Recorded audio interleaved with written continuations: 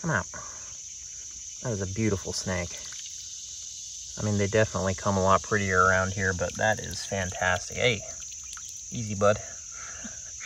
Look at him rattling his tail.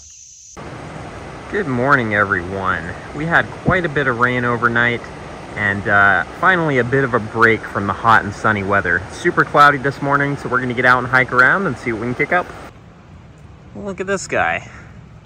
First find of the day. A box turtle that is tucked in quite nicely. Kind of surprised that guy's not crawling around with the nice cool wet weather this morning, but we'll leave him right there. First tarp of the day. Yeah, there's a copperhead in that crack over there. I'm not sure how close we'll be able to get, but that is a pretty big copperhead. Look at that. Just chilling down in this crevice. Always a treat to see these guys in habitat like this. And this is actually the first time I've seen one in this particular area, so really good start.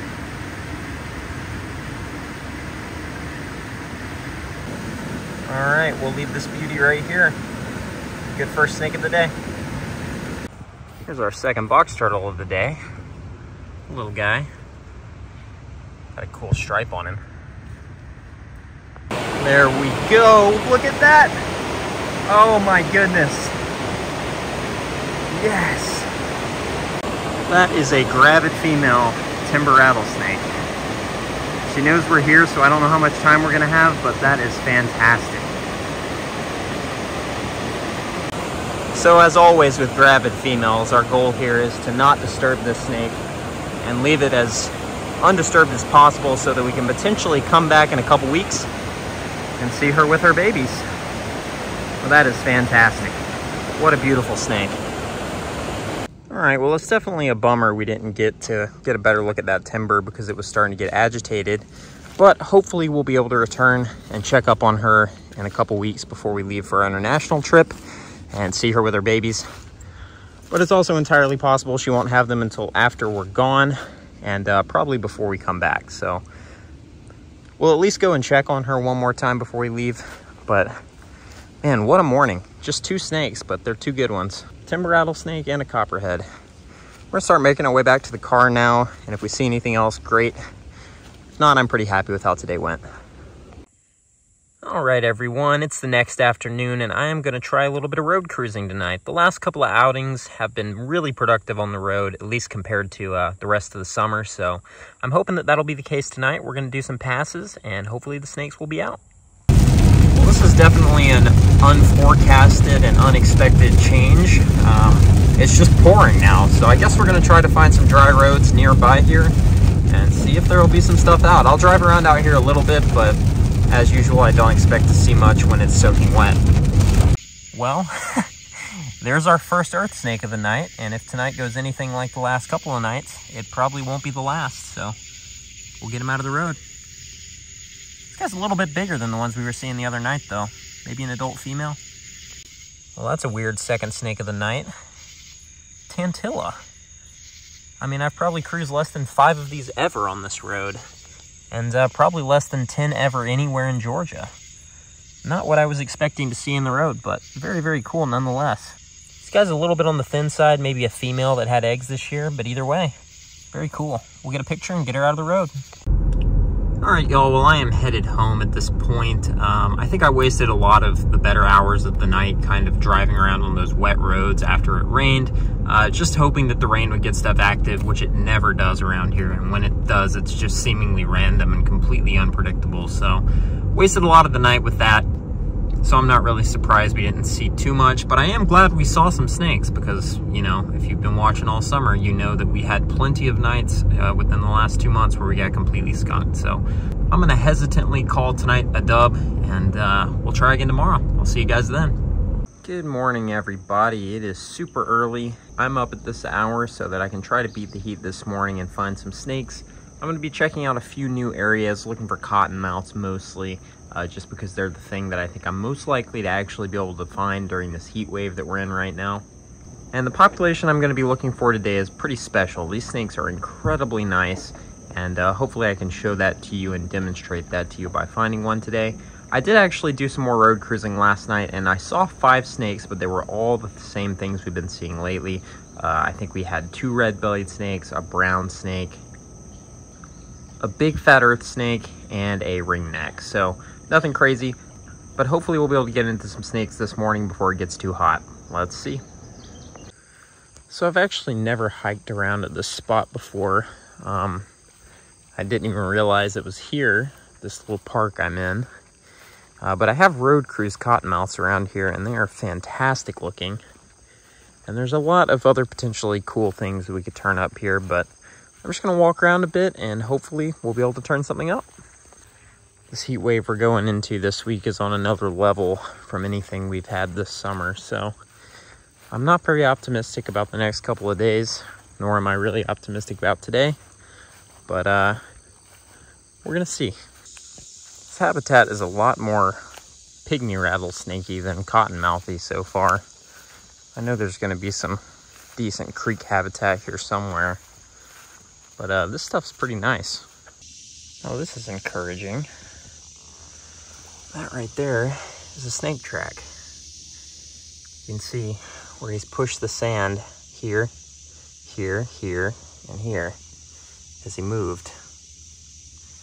He was crawling upstream, so hopefully that means there's a cottonmouth or some kind of snake right in here. You can see just how little water is in this creek. I'm not sure it's ever a super deep creek, but it definitely isn't very deep right now. Oh, looky there. A cottonmouth. I gotta get a stick to wrangle this guy. I definitely can't say for certain if that's the same snake who left those tracks back there, but the size is about what I was expecting. That is really cool. I know it's just a cottonmouth, but it is super rewarding to be able to set my mind to something and accomplish it. Especially during this time of year, which is just so brutal for herping, especially this year. But that is fantastic. Let's get a better look at him. How's it going, dude? Oh, straight underwater. Well, he pretty quickly retreated underwater and it's just chilling on the bottom right there. It's kind of cool, actually, because a lot of people will say cottonmouths do not go underwater, when that's clearly not true. They do go underwater and they will hide underwater. And I know quite a few people who have gotten bit by cottonmouths underwater. Very cool. Let's see if we can get this guy up on the bank to get a better look. See if we can kind of coax this guy out of his hiding spot here. Come here. What's up, dude? Come here. Come out. That is a beautiful snake. I mean, they definitely come a lot prettier around here, but that is fantastic. Hey, easy, bud. Look at him rattling his tail. It's so early that the light out here isn't very good, but you can see this guy is super dark. It's not a very big cottonmouth. I mean, I'm at a safe distance here, but very dark. And that is generally what I see in this area. And this is my first time finding one in habitat here. All the other ones I've found in this area have been on the road. So very, very cool to see this guy. And like I said, I've seen much, much prettier ones here. I love this dark look on cottonmouths. Those white highlights look so good on that dark background color. Just a very good looking snake. But I'm gonna get some quick photos of this guy and we'll let him slink back into the creek and maybe we'll see another one. All right, I have released this guy back into the creek and he went right back to that root ball where he fled to when we first found him. So we're gonna keep walking, maybe we'll find another one. But if we don't, I'm pretty happy with that. Very, very cool. Nice cottonmouth right here, only about 20 minutes from home at a spot I've never hiked before. So this track right here is armadillo. And you can tell it's the tail of an armadillo and not a snake because there's no pushing. It's just a drag. If it was a snake, you would see where it had pushed itself along. But instead, the tail was just drug along, and that's why it's such a fluid trail in the sand. rather than a wavy one. Man, the cicadas are loud already. This area looks pretty good. It's getting good light. I do not see anybody. Bluebird skies today, so as soon as the sun starts hitting the creek, it's gonna be hot, hot, hot. Well, I'm on my way home, and we have what appears to be a guy in the road right here. It's a stink pot. Dude, it's hot. Like, unfathomably hot right now. All right, dude, we'll get him out of the road. That was definitely a nice surprise, though. I thought my day was over. But very unexpected little common musk turtle on the way home. We're just gonna put him right over here and probably call it a day there. Actually, I'm gonna check on one thing when I get home, and I'll run an outro then. Look at this little guy. If I can get him to pop out. You see him? He's zooming around. There he is.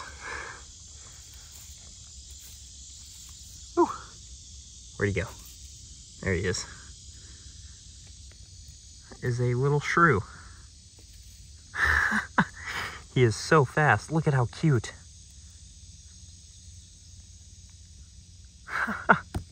All right, we'll leave him alone. I know he's probably pretty hot under here. All right, here's our piece that's had fossorial dudes under it pretty reliably the last couple of times.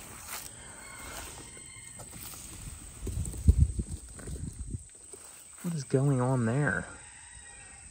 Is he striped? Or has he just got mud on him? I can't really tell what I'm looking at. Look at that. That is so weird.